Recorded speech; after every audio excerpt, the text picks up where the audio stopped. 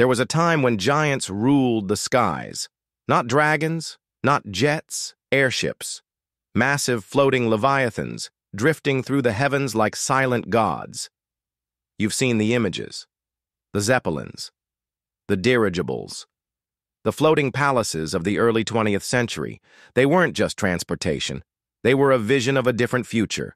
Quiet, graceful, running on buoyancy, not combustion. Capable of crossing oceans without a single runway, no sonic booms, no jet fuel, just science, helium, or hydrogen, and sky. By the 1930s, airships were king. Germany's LZ-127 Graf Zeppelin made over 140 transatlantic flights.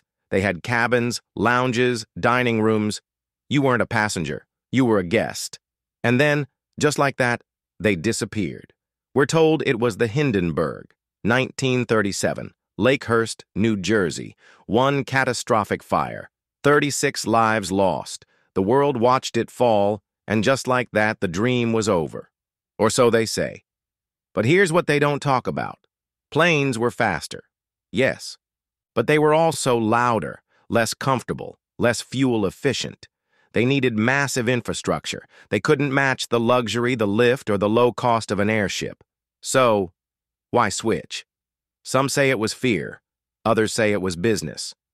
The oil industry didn't like a clean alternative floating above their empire. The military didn't like untrackable vessels moving silently through the stratosphere. And the aviation lobby, funded by war and petroleum, saw no future in floating elegance when they could sell speed, steel, and scarcity. And that hydrogen scare? It didn't need to be the end. We had helium. Safe, stable, plentiful, especially in the U.S. But after the Hindenburg, the helium reserves were locked down. Coincidence or control? Now look around. We've got drones, jets, satellites, but no sky cities, no floating labs, no peaceful giants gliding over the land. We chose speed over serenity, commerce over elegance, warbirds over wonder.